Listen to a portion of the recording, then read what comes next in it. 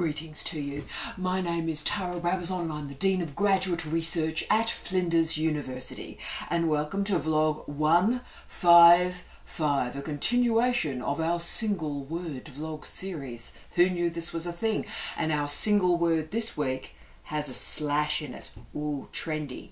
Disability. Disability. And we've had some requests for this one.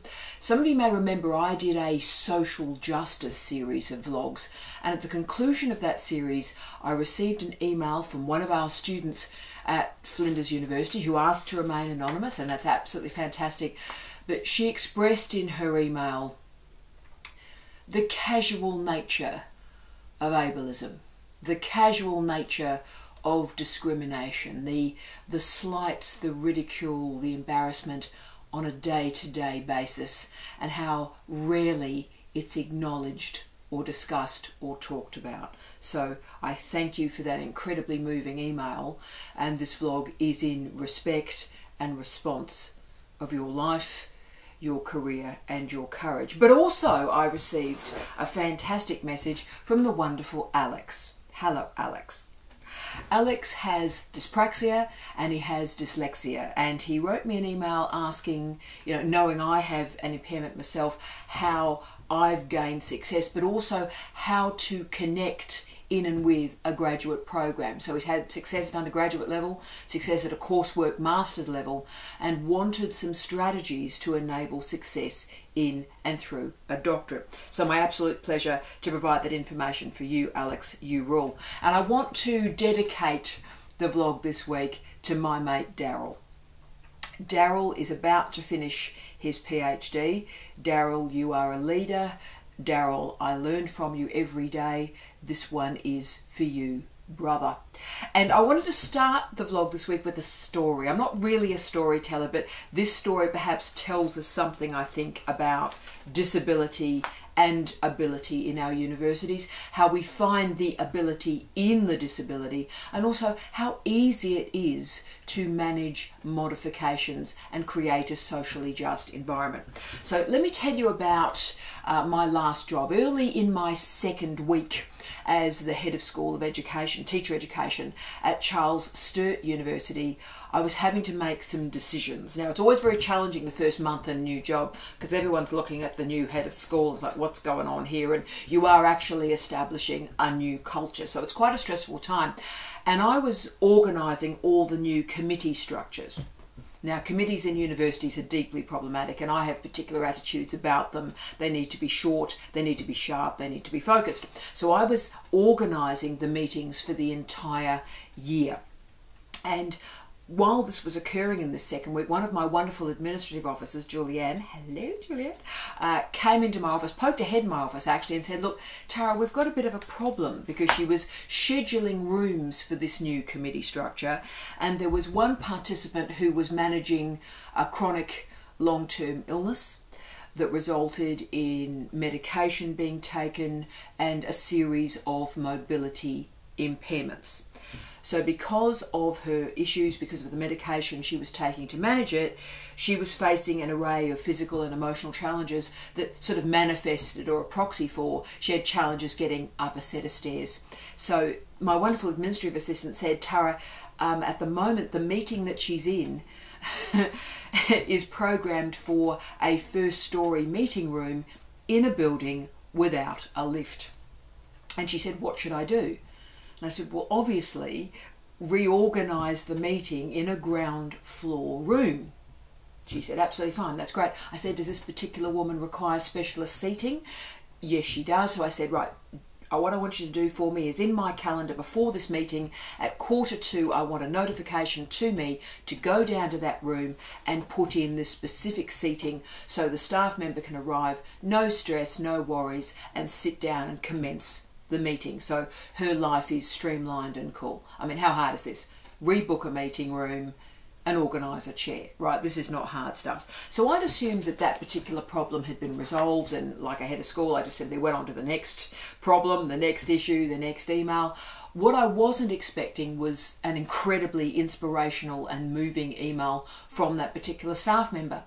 I remember it to this day. I was absolutely in tears at the end of it because she was just so grateful, and I felt so incredibly guilty and sad that something so small became so big for this person, and that she was having to be thankful for someone organising a chair and organising a room for her. It was just bizarre.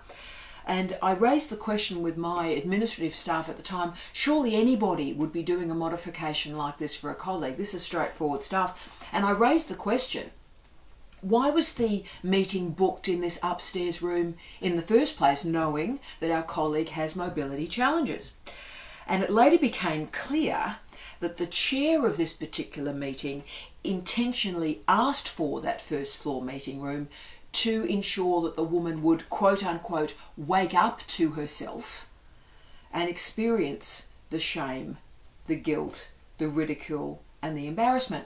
And if you think this is not about PhD students, this same senior staff member, she was a professor, later said, while I was at head of school, so this was during my term, later said in response to a PhD student, when I said, look, I've got a PhD student that's raising some concerns, and she replied via email, oh God, is he complaining about his disability again? End of quote. So as you can see, blame, shame, discrimination, cruelty. This is a micro-narrative that's been cut from the fabric of the daily life of our universities involving academic staff. So we see lots of problems here. Willful discrimination, certainly, an active desire to hurt, but also the incredible ease with which these problems can be resolved. So the question in the vlog this week is how we resolve these problems, yes, but how we actually stop them emerging in the first place. And particularly how we try to structurally stop individuals like this bringing shame onto students and colleagues with an impairment, with a disability. So how do we create a welcoming, open, enabling university, and indeed a welcoming, open, enabling doctoral program?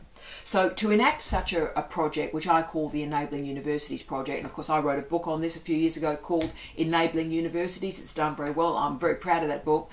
It really was an intervention, I think, so I'm proud of that, from Springer. But what I realised is to create this Enabling Universities Project, it is interdisciplinary, transdisciplinary, perhaps post-disciplinary, and it requires a series of knowledge systems, from media management to mobility studies to cultural geography to internet studies to design studies, but also in and through disability studies. And therefore what I want today is a direct conversation with you, our wonderful students at Flinders University and our wonderful students who watch this around the world. You are our future. So when you are a supervisor, when you are an academic, when you are a Dean of Graduate Research, have a think about what I'm talking about today and how you, yes you, through your actions, through your beliefs, you can change somebody's life and you can improve our universities. Okay, so what I would always say is this Enabling Universities maxim, if you will, commences with a single truth. And that is you, that is the staff members, the students, the citizens with a disability, you are experts in your own life. Full stop.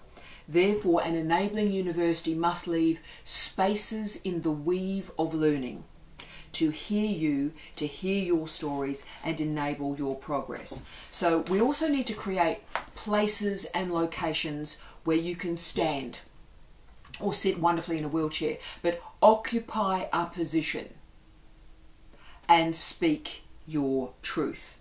And that therefore will intervene in our assumptions, our social practices in higher education. Now, the International Convention on the Rights of Persons with Disabilities was ratified, is today ratified by 100 nations, and that emerged, was released in the year 2006.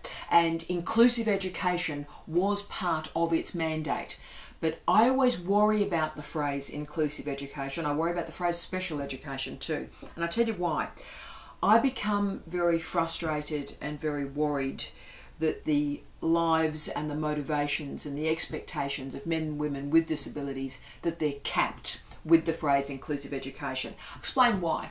Because, right, inclusive education, what does that actually mean? Does that mean, all right, well, if a person with a disability finishes high school, or a person with a disability finishes their undergraduate degree, that our business is concluded? So society's job is done at that point. So are we, as the ableist argument goes, simply discharging our duty towards the disabled, us, them, if they finish high school, if they do a degree? Now, this is an ableist notion because you're seeing the disability, you're not seeing the person. But secondly, it's assuming that the person with an impairment is secondary, has a deficit, is just not quite good enough. And you know what? That's nonsense. A brilliant person should be able to complete a PhD and have the goal, have the aspiration, have the motivation, but also have the pathway, rather than assuming, oh, right, well, that person over there has a disability and therefore, you know, they might do an undergraduate degree and that's fine, but we'll cap their motivations, we'll cap their hopes. And what about the PhD? Well, I want our doctoral programs to capture the diversity of what our population is and can be. I want an enabling doctoral program that takes the best and the brightest from our undergraduate programs, whatever their ability or disability may be. Now, this is not happening.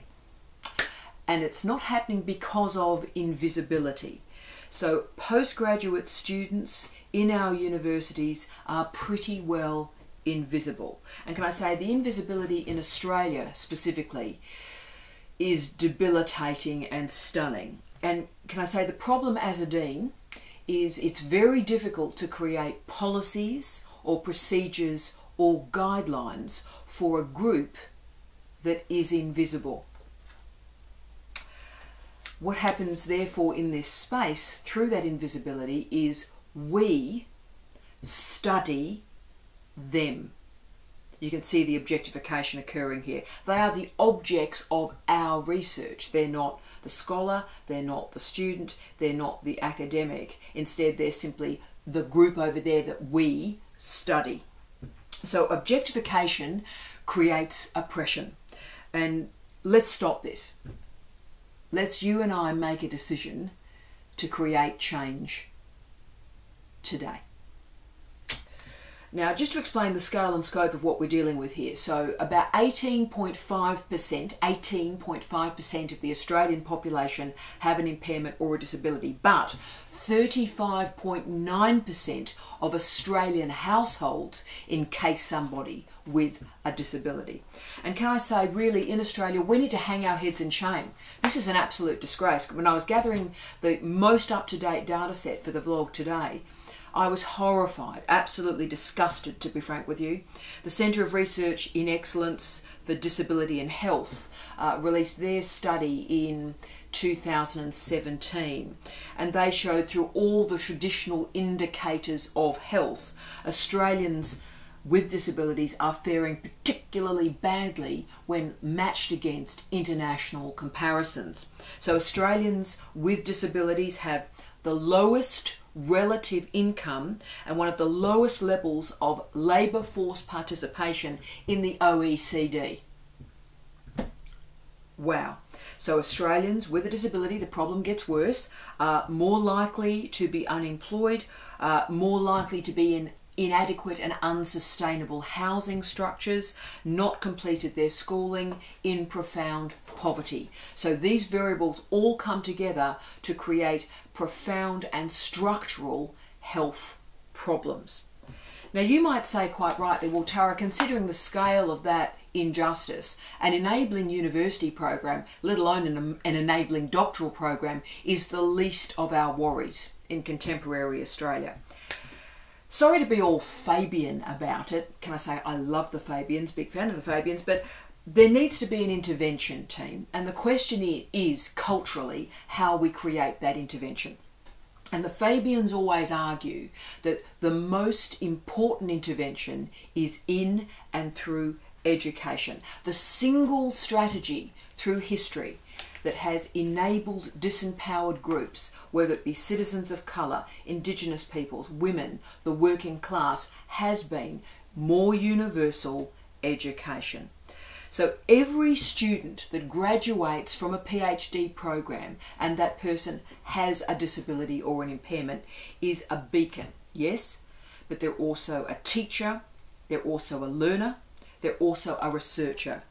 And most importantly, if we learn their lessons, we can improve our systems, improve our structures for the next generation, for the next cohort of students, and show the world. And I'm not a big fan of the mentoring and role modeling stuff, you know that, but we need to show that there is a strategy, there is a pathway, that we diagnose what's going wrong and we fix it.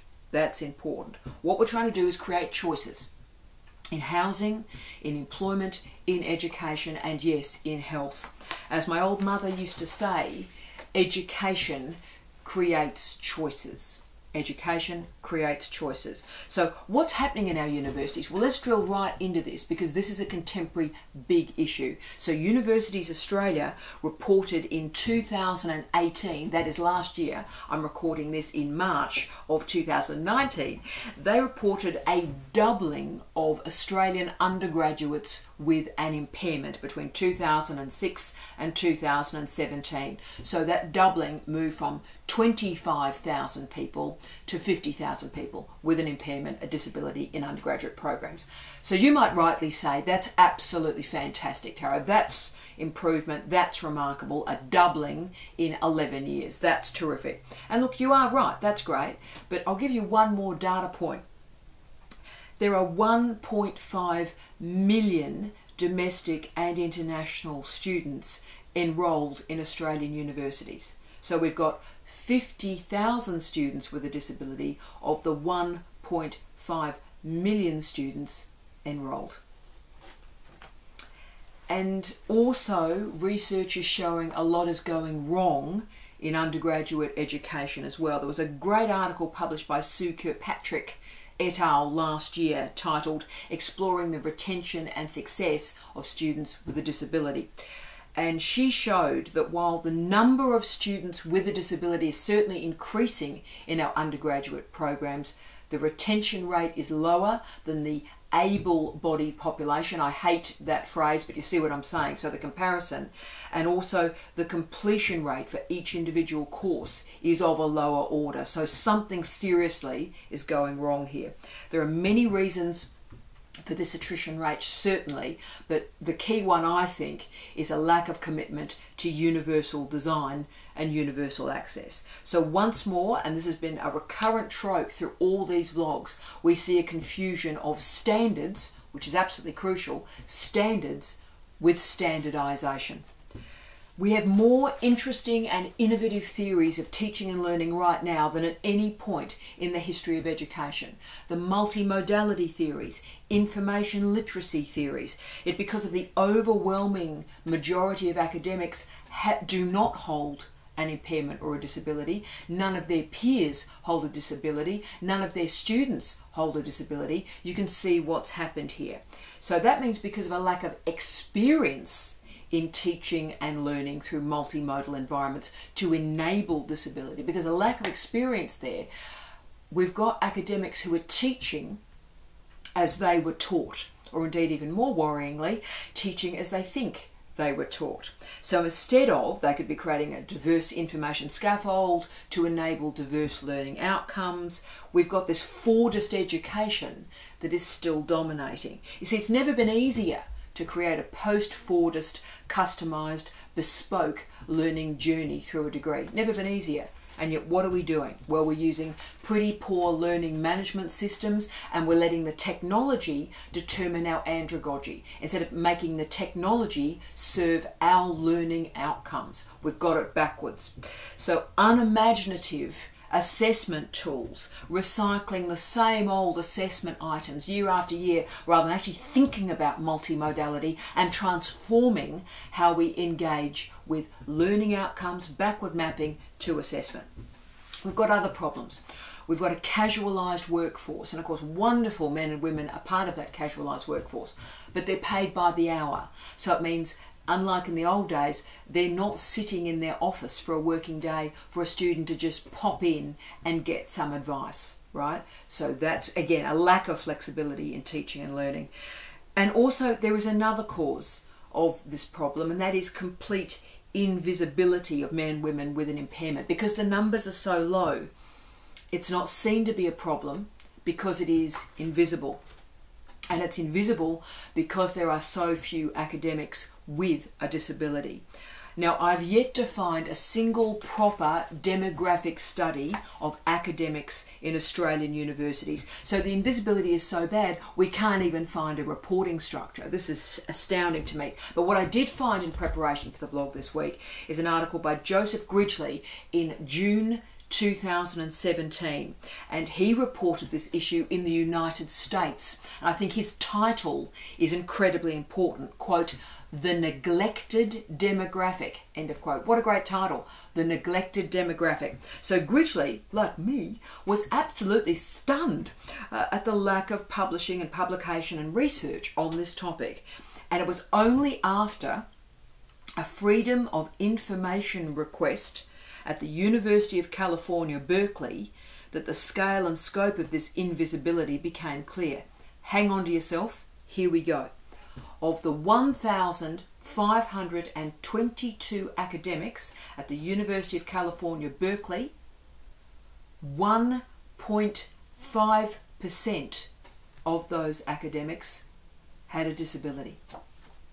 Now that was surprising. The National Centre for College Students with Disabilities, again in the United States, had estimated about 4% of college academics, college professors, hold an impairment or disability, but they acknowledged in their data set that was an estimate. We can see by the Freedom of Information request, actually that estimate was way too high at 4%. Now in the US, once more, if we go to the NPSAS data, and what that is that's the funding mechanism for students, particularly students with a disability. So that's probably a pretty accurate data set because a student has to declare a disability to receive funding, right? So in this particular organisation, 8% of master's students declare a disability, 7% of doctoral students declare a disability. Okay, so we've got some data points here. So let's generalise this a bit. The higher the level of education, the less likely a person is to have a disability. This means that when academics are considering teaching and learning, they're thinking about research policies and research trajectories, disability is not even in their minds. They don't have one, none of their colleagues have one, their students don't have one. Okay, so this issue is completely invisible. So when the issue is raised at undergraduate level, now that we are seeing some undergraduate students with impairments in our programs, the language that's used is significant, guys. It's a disability action plan, and it's about reasonable modifications. Okay, so this is the sort of language that's being used. And for all of these disability action plans to be activated, a student has to declare that they are disabled. So they can't be private in with their impairment. They have to declare to get modifications. So what is the alternative? Well, the alternative clearly is universal design, reconfiguring a PhD from the ground up as a universal design project. So let me show you how this works. The PhD is simply a standard of achievement. How you get there, multiple pathways can get you there. But it does require a supervisor and a student to be clear and precise and enable progress. A supervisor, therefore, supervision is required to create that information scaffold to move a student from dependence to independence, from synthesizing knowledge to an original contribution to knowledge. Now, those pathways are punctuated by milestones. By the way, that's the reason at Flinders we put in milestones. So there, where you're meant to be, that's orienting all sorts of students through all sorts of pathways. Take whatever way you like, But that's the milestone. Any way you like, that's the milestone. That's universal design and design strategies.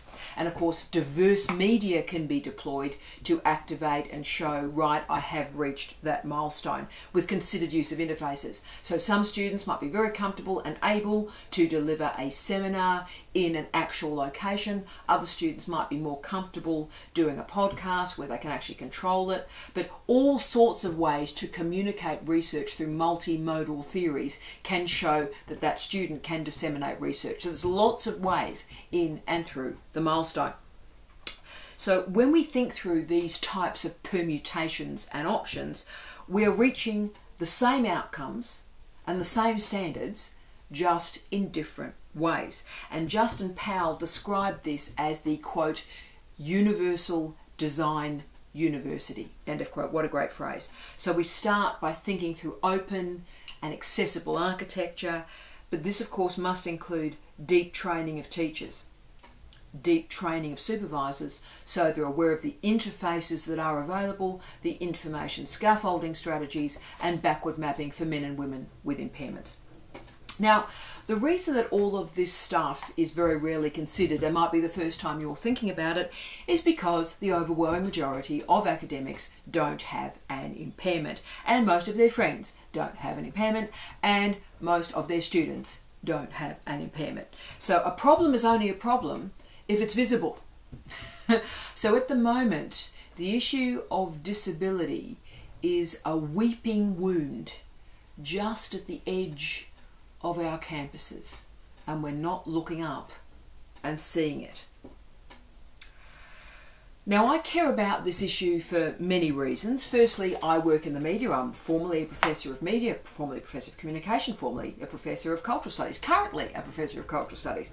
And that means my expertise, my actual content expertise, is understanding media and open access and open design and multimodality. This is my business. So there's never been a more interesting time to think about digitisation and social media and disintermediation. It's a fascinating time. It's never been easier to create alternative pathways through the media to enable progress. Okay. But also, secondly, guys, I'm a trained teacher.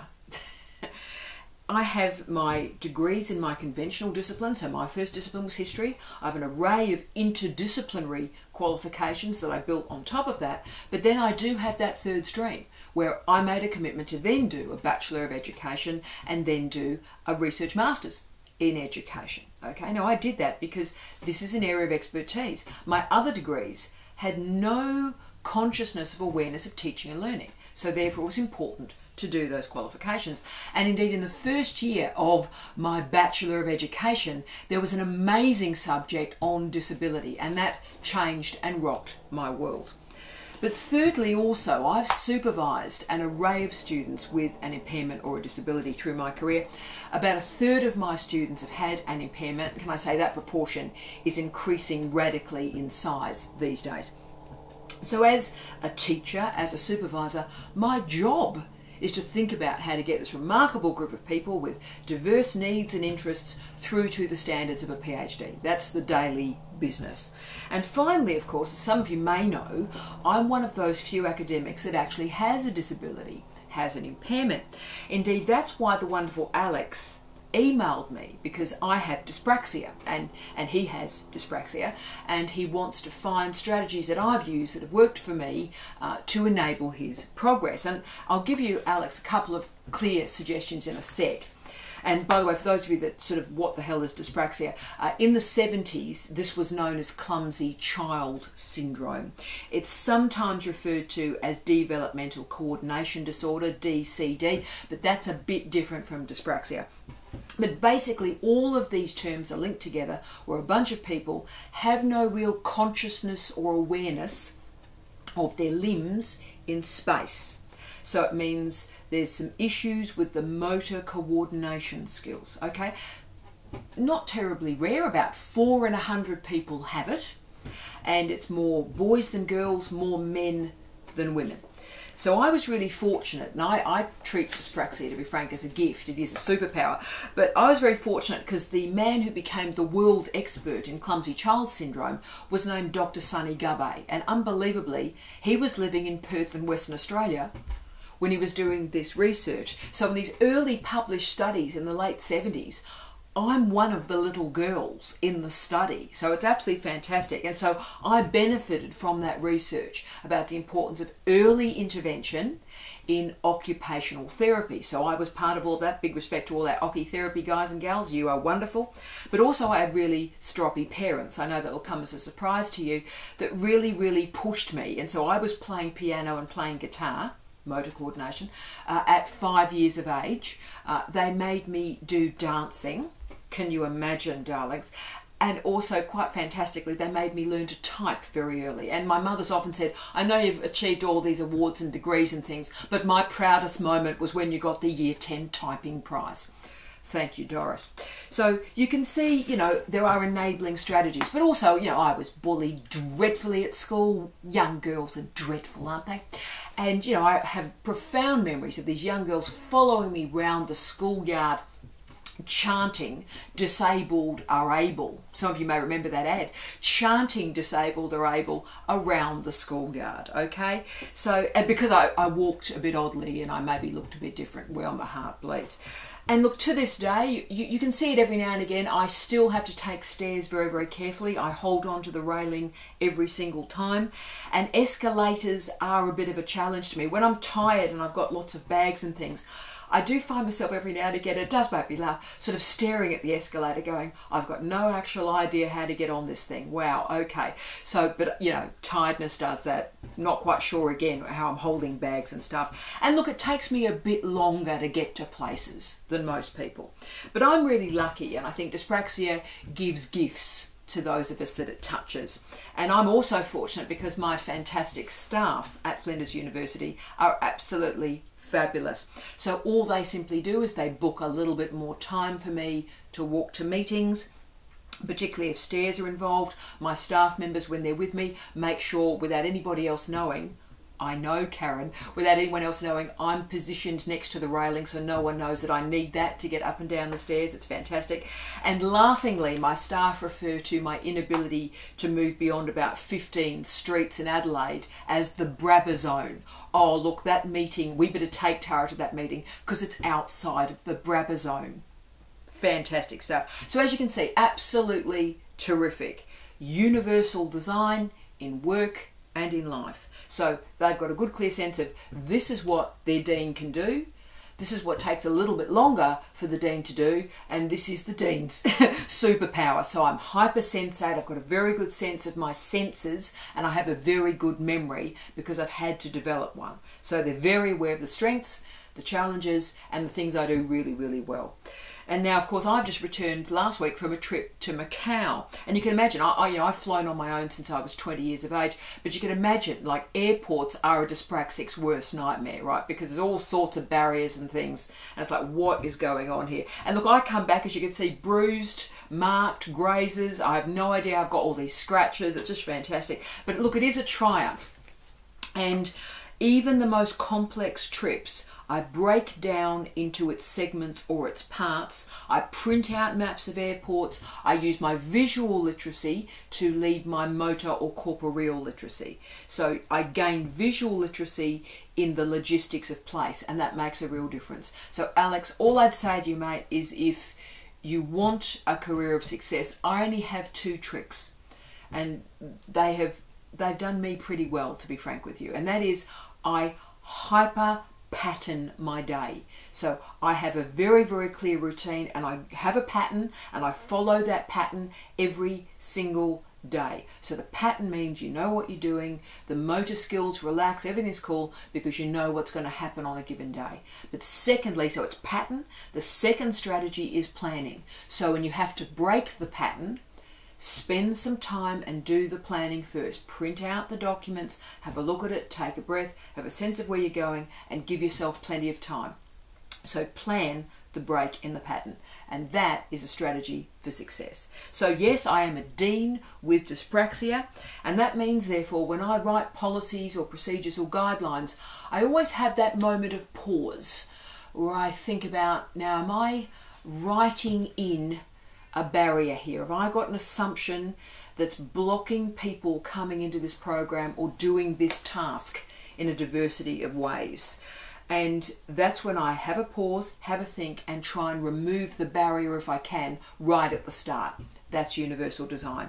But I'm also a supervisor with dyspraxia, and it's no surprise, excuse me, that I've had a lot of success with students with impairments, because I know the questions to ask, I know the strategies that work, and we deploy an array of media options to enable success.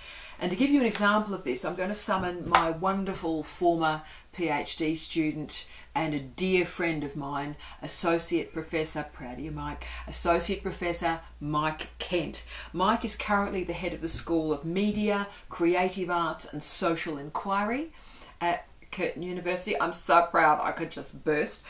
But like the best of students, I learned a great deal from Mike, and he came to me after a failed earlier attempt at another university to do a PhD, and he came to me and said, I want another go. Mike has dyslexia, which is why I was so taken by your email, Alex. And Mike, to enable his success, had chosen probably the most complicated PhD you could ever do. So he was using high theory from post-colonial theorising, Homi Bhabha, so looking at colonial theory, post-colonial theory, and applying it to our understanding of the internet. Can you imagine? And the history of the internet. So incredibly difficult. Talk about standards. A thesis doesn't get any harder than that. But what we needed to do is find a way to reach those standards. And so we did it together because he is an expert in his own life and his own learning. So what we decided to do was Mike and I had an hour-long meeting each week, sometimes 2 hours, and he would record those meetings. And what he would do during the week is he would re-listen to our meeting, that we would talk through the argument. Here's a chapter, here's a section of the chapter. Let's talk through the argument. Use this theorist, think about these examples. And so he would allow the sound to lead or scaffold his writing. This was brilliant, and I loved every single minute of supervising him. He changed me as a supervisor, and he finished this remarkable thesis in just over 2 years. And that's because we used multimodality. We thought actively about interfaces. So Alex, there's probably even more options for you now. I'm about to supervise another student with dyspraxia, so I'm looking at the current opportunities that are available, but there's a lot more sonic scaffolding that's available for you now. Much better screen readers. We can play a lot more with different colour blues of screens and paper, and also of course the dyslexia font looks an absolute ripper to me, so that's a solution for you as well. We've got one more example that I'll share with you, and of course this is a Flinders example. We think about the wonderful Dr. Vicky Pascoe. Hi Vicky, you rock. And Vicky appeared in one of our earlier vlogs, very, very inspirational woman, inspirational vlog. And her physical impairments meant that she had to work in short, sharp bursts, so half an hour and then get up and move for half an hour or an hour. So that was how we had to supervise. And the challenge is she'd been enrolled for 8 years, over 8 years, and had gone through, I think, 8 supervisors before Steve and I took on the wonderful Vicky. Now, and she finished in 6 months. Now, that's not necessarily a story about great supervision. Maybe a bit of it is, and that's why I'll just share this for the supervisors who are watching this. So, of course, I'm an expert in teaching and learning models, so I thought, right, well, what do we do? How do we scaffold this to make sure it's almost like high-intensity interval training for a student? So how do we really cleave out those 30 minutes and make them meaningful? So Steve would then come in, and we would both read the work each week, and I would find a gap. And what Steve would do would say, right, there's that gap. Now, here's 5 jobs for her to do in that 30 minutes that fills that gap. So the advice we gave her each week was, say, Vicky, on the top of page 22, you're lacking information about these 3 issues. Here's a scholar. Can you add 3 to 4 paragraphs right there? So it'd be very precise about how those 30 minutes could be used for her. And together we created a lot of magic. It was one of the most beautiful supervisory experiences I ever had. And Vicky and Steve absolutely loved each other. And it's, Vicky produced a wonderful book and dedicated it to Steve. So it's a great story about lots of problems in the past in supervision. And if you get the matrix right, quick achievement. So this is the enabling university, this is the enabling doctorate. We have to recognise the expertise and intelligence of all our students and recognise that expertise and intelligence exists in many different packages and many different forms. So we need to do 3 things today. I wanted to finish this vlog with what can we do today? And 3 things. I want an intervention, I want an inventory, and I want a revisioning. So let's do this. We need to change this situation. Business as usual is not an option, so we need to therefore intervene with a moment of consciousness, which is what this vlog is, for men and women who teach, who research, who supervise. I understand the intense financial pressure on universities around the world right now, and look, lots of issues are involved, and I really get that. And an invisible issue might not be a financial priority, but I think this matters a great deal, because at the moment we've got a problem that's invisible. It doesn't have a node or a focus at all. Our students with impairments are not present in our classroom, are not present in our doctoral programs. There's no group to lobby a Vice Chancellor and say, let's do this better. So therefore this vlog today asks that our leaders in higher education around the world just open their eyes and just try and make our systems and our structures and our policies more robust and more open. To quote Wayne's World 2, the font of all knowledge clearly, book them and they will come. If we describe an enabling university, an enabling doctoral program, and have the systems in place to enable all sorts of students, our students will appear. Can I say I receive more emails from students around the world with an impairment asking me how to do a PhD than on any other issue. The students are here. They are here. We are here. And they are ready to come into our programs. We just need to create a program that is worthy of them. So we need to therefore create that intervention. We also need an inventory, if you will, a cultural map of our online and offline infrastructure, our online and offline legacy architecture. We have to look at, can we make modifications, can we retrofit these older structures to facilitate the intellectual and the physical movements of our students. The key important variable is every new building, every new website that we create must abide by the principles of universal design. That's the goal. And this final imperative is to create a revisioning. I've dedicated my entire adult and professional and academic life to the revisioning of higher education, to give us a purpose, to give us a goal. When we review the statistics and the tables of the low participation of men and women with impairments in undergraduate qualifications, we've got some very serious problems we have to address, and they're not of our making a lot of the time, because we would like to select the best and brightest students and allow them to come into our universities. But not only have our universities failed to do that, but our schools have failed, and they are failing. So those of us who have dedicated our lives to higher education have failed. And we need to look in the mirror and we need to claim that. We need to own that. And with all the talk of widening participation agendas, which I believe in, first in family, I'm first in family, I get all of this, Indigenous students, students of colour, women, incredibly important. But the deep structural oppression remains for men and women with an impairment. They are, and we've got a problem, we've got a serious problem in universities, because these men and women, young men and women, boys and girls, are oppressed, they're bullied, they're discriminated against in schools. So they're suffering emotional and sometimes physical abuse, and they've got limited opportunities to excel or even enjoy their learning in a school environment. So we in universities can demand more of our schools, demand more of teaching and learning. I'll tell you how we do that. We focus on teacher education programs.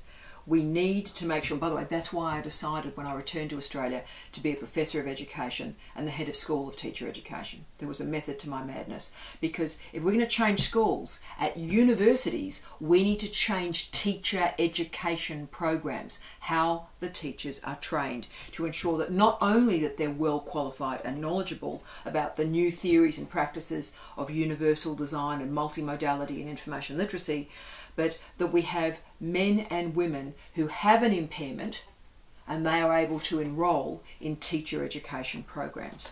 So for us in higher education, we firstly need to place all our attention on the education degrees. And for the wonderful, extraordinary group of people, who are doing a doctorate, either a doctorate of education, our prof doc, or a PhD in education, you really matter to this conversation.